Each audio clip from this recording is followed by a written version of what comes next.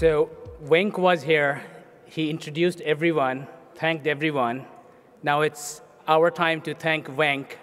He's our fearless leader. Thank you, Venk.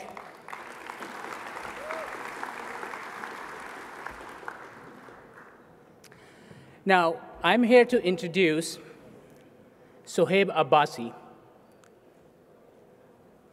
and he will be moderating the last keynote with Shahid Khan. Sohaib Abbasi has been CEO of Informatica Corporation since July 2004. Under his leadership, Informatica has grown almost fivefold to nearly $1 billion in annual revenue, growing twice as fast as the broader experience in software industry. Sohaib was named Chairman of the Year as part of the 2010 Annual American Business Award for his leadership in establishing Informatica as the #1 provider of data integration software.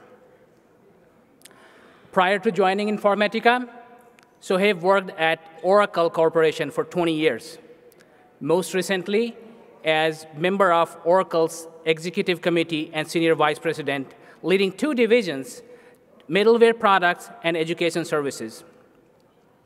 He's a member of the board of directors at Red Hat, the open source software.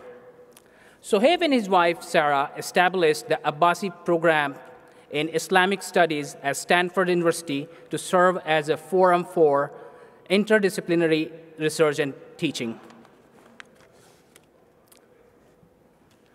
Let me welcome Sohaib Abbasi.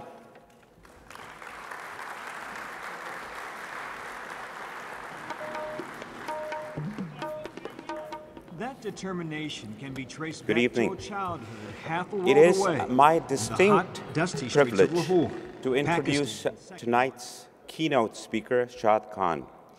Shahid has a remarkable and inspiring immigrant to American dream life story. Shahid arrived in Urbana-Champaign during one of the worst blizzards in January 1967. On his first night, he stayed at the Champaign County YMCA, and it cost him a fortune. He spent $2 for his first night in America.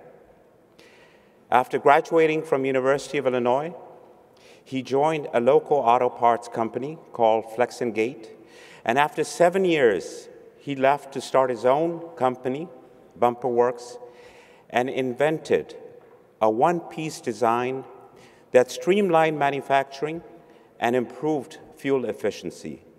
2 years later, he bought his own prior employer.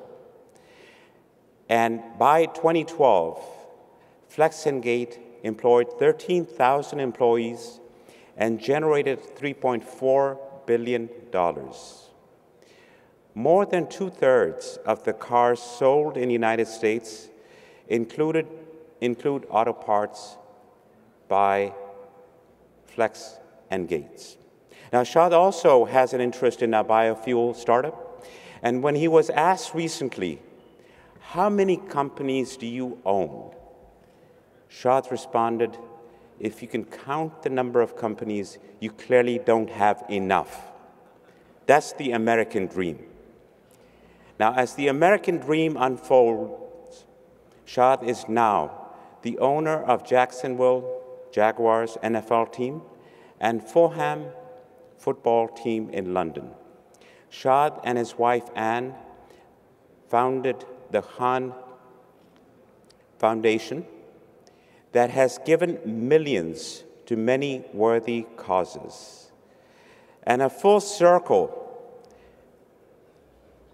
Shahid and his wife gave millions to the same Champaign County YMCA, where Shahid spent his first night in America. Please join me in extending our warm, rousing welcome to a true American hero, Shahid Khan.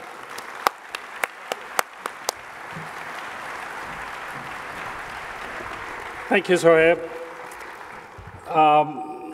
I think most of you have probably watched 60 Minutes like I have for many, many years, and then you're waiting till the end of the episode when somebody's going to get arrested or indicted. So we kind of watched it, but fortunately this thing had a happier ending. So it's one of the few 60-minute pieces that somebody isn't going to jail. It's really a privilege for me to be here, and it's a sea of South Asians. Whenever I see somebody from that part of the world, I have to remind them, especially here, two great things have happened to us. One, we were born in a culture very nurturing with our parents that put the right values and education and really family values. And then you take that and you transpose it here in the US, and it's absolutely a 1-2 punch, a combination for success that all of you are so blessed with. Certainly I have. And so you are absolutely hardwired now for success with those two elements. I'm going to sit here with Sohaib. We'll talk about a lot of stuff, but really, I got here talking to the media group here, and I learned a few things as thought starters that let me kind of share with you. First of all, I hope you're here because you want to make a difference and you want to make a few bucks, make a buck or two. And to do that, this is a great business, obviously, IT, which Silicon Valley dominates. But there's a big world outside IT. And if you're in IT, you're number 3 when it comes to US global economy. Healthcare would be number 1, automotive number 2, if you look at the whole value chain, and then IT. So there's a huge world that I think, that awaits you for all the possibilities that are out there.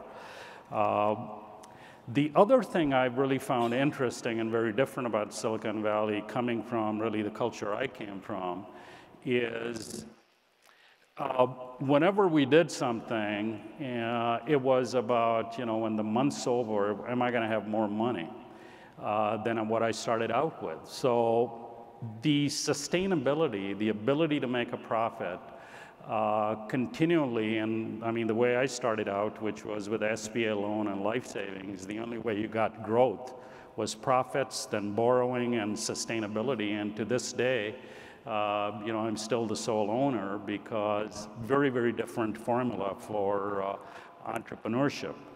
So outside this world of Silicon Valley, I mean, there's a big world, and there's a different approach, I think, that you might want to look at, and it might be eye-opening for you. So with a couple of those thoughts, I'll join Sohaib, and I think, I can share with you what some of the key learnings were for me, and hopefully you'll get a point or two out of that. So thank you. Thanks. Shahid, we can talk about a lot of topics. We could talk about your business, we could talk about football, but let's start with the business. And let's start with the beginning. When you left your first employer, they weren't particularly happy with you when you left. Yep. And they sued you. Yep. Now, something like that never happens in technology industry. But hypothetically, yeah. How did you actually turn that into a victory? You actually acquired them within 2 years. So tell us a little bit about how you... Well, and this is where Silicon Valley is historic, because the laws on intellectual property really got written here. When I left, and I'd worked for the company, they've done real well and were acquired by New York Stock Exchange. Some of the ideas on how you shape metal. In the Midwest, if you work for General Motors or you work for US Steel and you leave and you start making steel or another part, A judge certainly, and this we're talking about really in the late 70s, would have felt that really the property, everything you know, you learned from your employer on their payroll. It belongs to them. And in Silicon Valley, they had stopped enforcing in the late 60s employment contracts. So the law that emerged was that, and the case law, that if you stole blueprints or you took any manuals, I mean, that was absolute no-no. You couldn't do that. But what was in your brain and what you learned belonged to you. So with that, it was, I could go and everything I'd learned, I could use that and start a business. So it was really, obviously I couldn't afford a lawyer in those days. I had to go do most of the case research myself, so I learned a lot about law. And thanks for really some of the precedents that started here, because the judges there were very, very hesitant. And in my case, it really, it obviously went to the appellate court, and then the Supreme Court didn't hear it. So what you have, the knowledge you have in your brains belongs to you. And I think what you do with it belongs to you also. That's great. Now, you continue to actually have some challenges. I understand your biggest partner and biggest customer, General Motors, decided in the early days that they didn't need you. Yep. And they borrowed your idea. Yep. So how did you actually adapt to losing that and then competing with them? Yeah. So Heb, I mean, this is the auto industry. All your intellectual property belongs to them. So that's something unique about the auto industry, and there are many reasons for it. They want to be able to control production. They're concerned about prices, that you don't overcharge them. So the technology I had, they never thought it would work. And once it worked, they said, we got good news. We're going to use it across our product lines. Bad news, it's not you. We're going to set up some other people in the business and, have a good day. So, and it was, that's basically, that's how that world works. So the evolution was really vital, but an interesting thing was happening in the early 80s, that the Japanese were coming to the US. And I said, the jig is over. America is a great country to fail in because there are sort of second acts.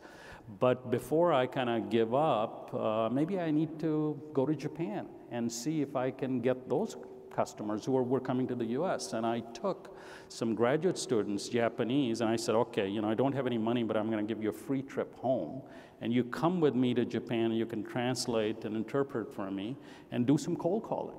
And so almost seamlessly, we cold called on, in those days, Isuzu, Nissan, Mitsubishi, and we ended up getting all of them because their volumes were lower and they were looking for somebody who could, they could relate to. And so you have to be able to, innovate and evolve all the time. And so, there have been many, many times where I was this close to going under, and then you had to get up and, just one last time persevere. That's outstanding. So you talked about innovate, and now you're the owner of Jacksonville Jaguars.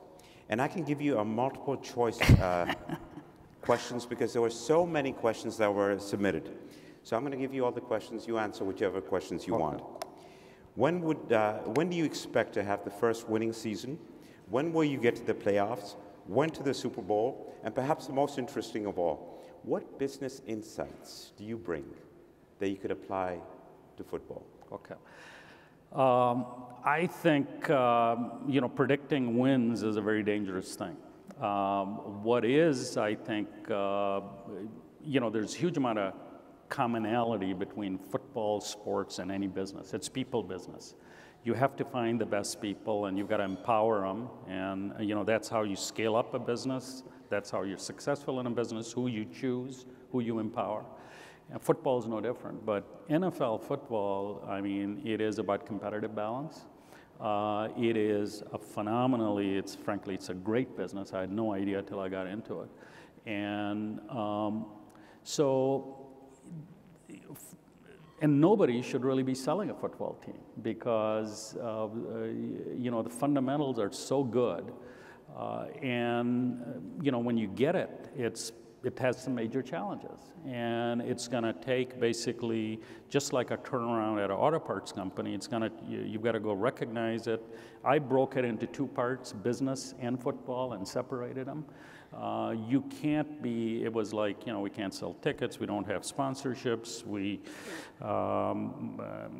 and it went on, and it was, you know, why? Well, we didn't draft Tebow, we haven't won a playoff game, etc. And for me, you know, we're not selling victories. I mean, what we're selling is a great game day experience. So you've got to be able to separate that, and then the next year, obviously, you know, we won 2 games and lost 14. So the football people who had been there for a while, you know, they needed to do something else, like, you know, work the night shift at Denny's, you know,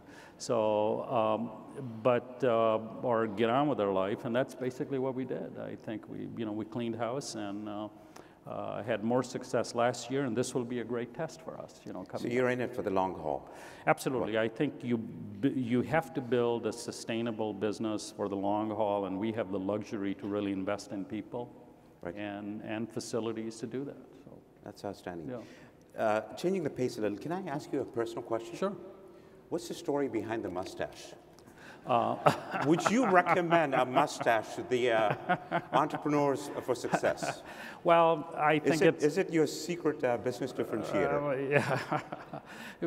You know, a mustache, I think it really, when you have individuality, and I think if there are Punjabis in this room, you know, whether you're from East Punjab or West Punjab, you know, I mean, it's a reflection of you. Well, Shahid, I think you figured out how to relate to the audience.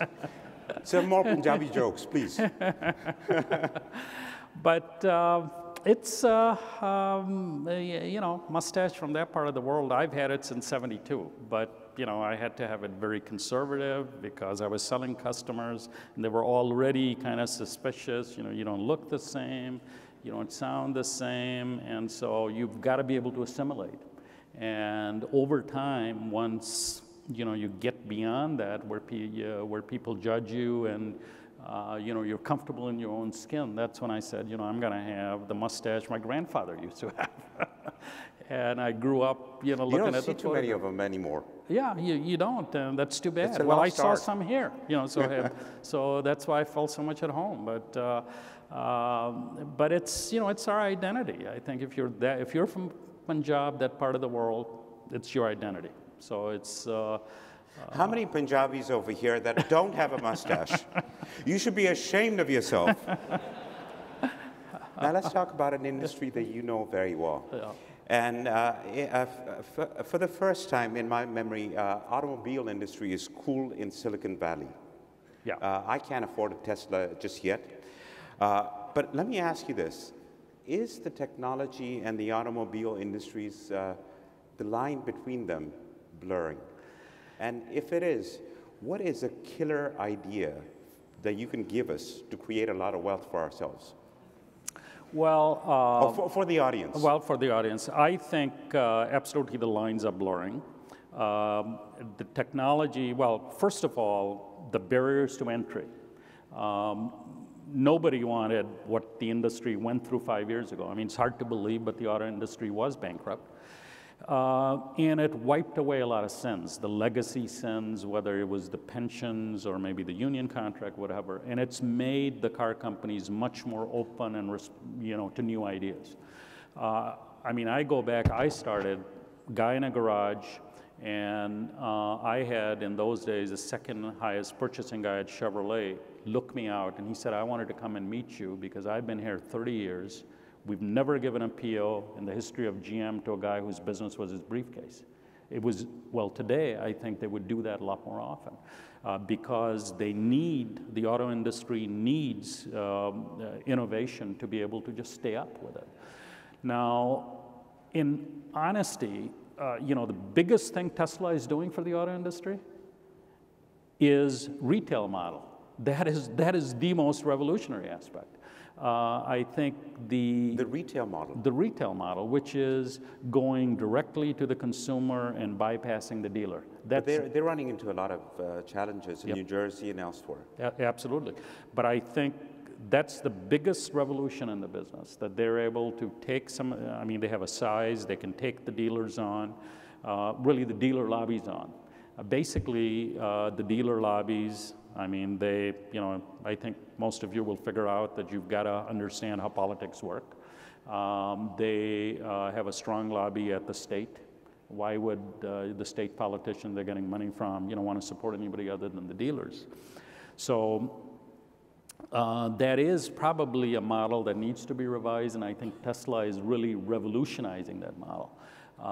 But the rest of the stuff, you know, when you're all said and done, I think Tesla's got what, 30 billion cap now, and I think they've burned through a lot of cash.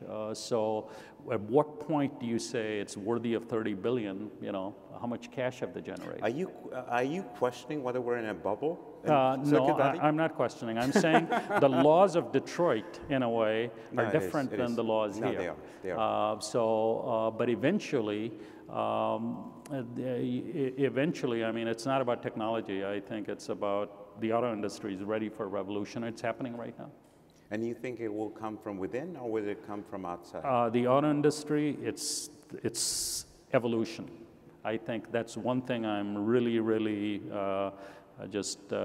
it is not a revolutionary business. It's an evolutionary business, and there's evolution in everything. The internal combustion engine, you know, electricity, obviously batteries, the suspension, the chassis, the whole ball of wax. It's very, very evolutionary. So, you know, obviously people, you know, I mean, we're in the auto business. We love Tesla. I think it's really plowing new ground. But you look at, you know, Fisker and all the dozens of other companies that try to do something, you know, they're not around. I mean, so, and there was a lot of smart money that got, you know, hosed down with some of those projects. So, auto industry is evolutionary, but very open, and I think right now it's, and frankly, the competition, I think, I ended up in auto industry quite by accident, but it was not something sexy. And I would find out, you know, the people I was competing with weren't very smart. And here, you've got a lot of smart people. So if you want to even the odds, it might be something worth looking at. So if you were making a choice today, what career would you choose now? I would choose a career where I get a job. That's the career I'd be choosing, Sohaib, okay? That's a very basic criteria. It's very basic. That's how I ended up in the auto industry. But I have learned, I mean, the key thing I learned was that, you know, in my case, I mean, I went door to door looking for a job. There were many, many different reasons. You don't have a green card. You don't know anybody. Certainly in the 70s, you know, people were more suspicious on you didn't quite fit the part. So, you know, after like months of trying, I ended up with 2 jobs the same day. And, you know, the path I chose was much, much harder, much dirtier, and so on. But I thought, you know, that was the right thing to do. So the other one was... What gives you the drive? Yeah. I mean, you've had so many challenges early on, being sued by your employer, losing your top partner. Pardon me? What gives you the drive to overcome challenges? I think what gives me the drive is I want to make a difference. I want to make money. Okay, that's what gives you the drive. Why? Because then you can make a difference. We need, I mean, money gives you choices. And, you know, the Rosa Parks, Martin Luther King, we're so lucky that stuff happened, you know, 40-some years ago. And today, the real power, I think, is economic power. I think being able to vote is great. But, you know, if you're a homeless shelter, what good is that vote? So to me, it was like, you know, I'm not going to fail, and I'm going to look for another way, but to be able to succeed. And what I found was, you know, we don't obviously have one competitor left that was in the business even 10 years ago. I mean, they're all gone. But I think the will to win is the most important thing. In the time that remains, let me ask one last question, if there is time. There are a lot of entrepreneurs, first-time entrepreneurs over here. There are even repeat entrepreneurs. What advice would you give them? I think, you know, this is a country where it's okay to fail. And this is a great environment to fail because you're burning up somebody else's money, okay? So that's one of the upsides of all these angels and all these, you know, equity funds and investment funds. But the thing that really surprises me, and I think I would love for people to look at, is there is a world outside IT. Take a look at that. Also, the concept of cash flow, that you have this great idea that can change the world. How does it make money? Because you're going to have to pay your bills, and how do you come up with that? So I think those are the two thought starters people should think more about. Think big, think outside of IT, and make sure you never lose focus of show me the money. Absolutely. I think money is important. Okay. Well, again, thank you so much for joining us. Okay, please. thank you. Thank you. Thank you, Sohaib. Thank you.